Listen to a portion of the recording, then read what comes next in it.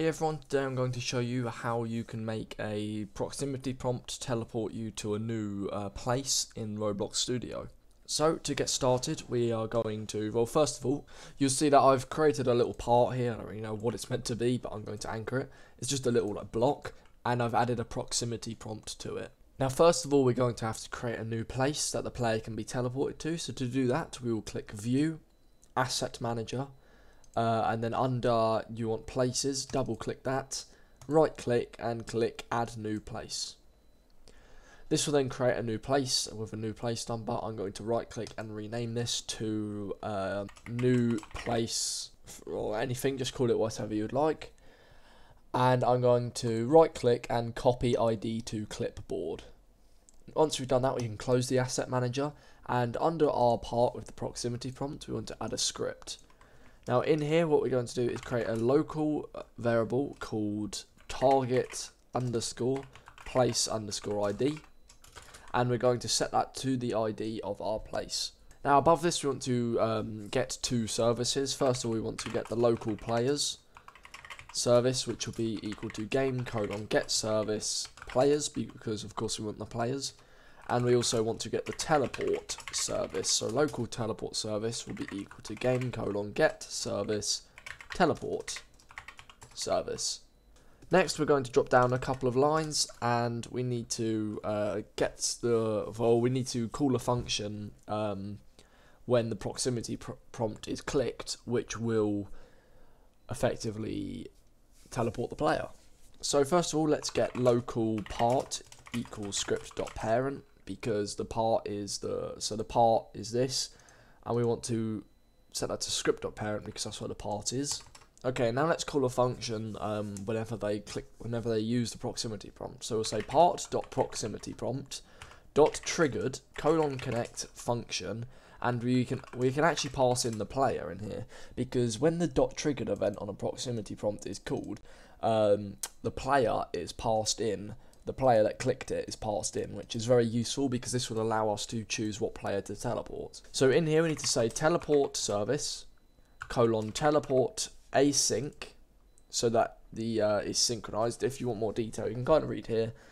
And we want to pass in the target place ID. We want to pass in the player, because that is the player we want to teleport. And what this will do is we'll teleport the player. Now what I'm going to do is, before we do this, I'm going to add a wait, maybe half a second before we do teleport them. And what this code will do, when the proximity prompt is clicked, it will teleport the player to the target place. Now we need to hit File and Publish to Roblox, because we can't actually test this in ROBLOX Studio. We have to test this in the main experience. Okay, so I've joined my actual experience in Roblox. You'll see we've got this button over here with the proximity prompt that I hope works. I'm not sure if I've set it up correctly, but when we click E, so let's go over to it, we can interact. When we click E, it should teleport us to the new experience, which will just be a default base plate because I've not changed anything on the experience. So let's hold E to interact, or press it, and nothing's actually happening. So let's figure out what's going on.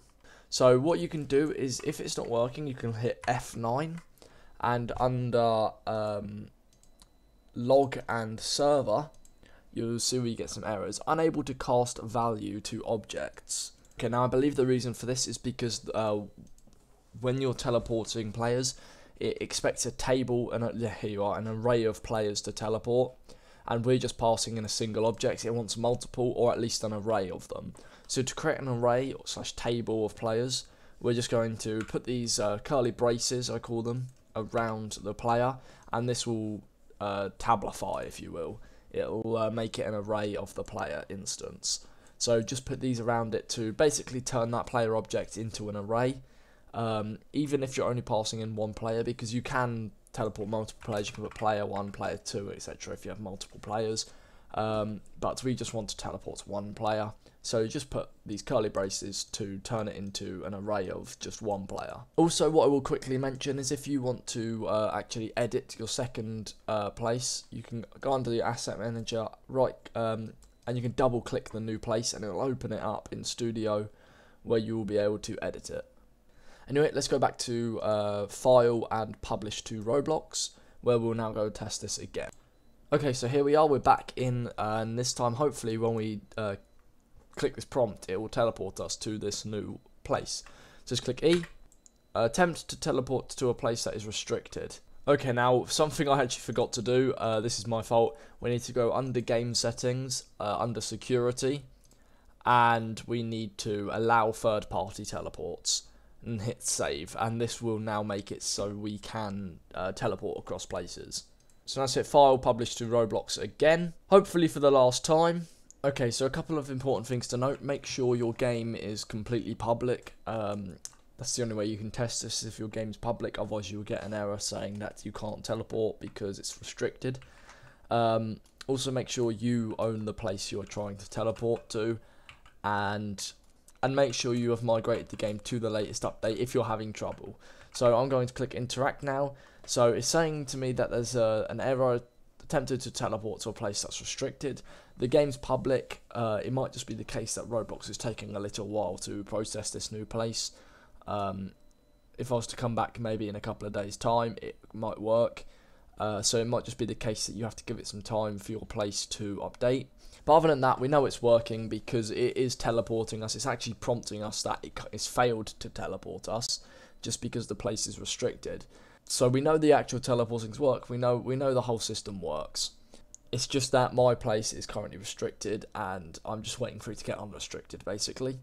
So I hope you found this video helpful, everyone. This is pretty much it. It's as simple as this, really. If you'd like to see a video on how we can teleport people with a GUI, so that you click a text button instead of a proximity prompt, let me know and I might make that. But in the meantime, thanks for watching. I hope you found this helpful, and goodbye, everyone.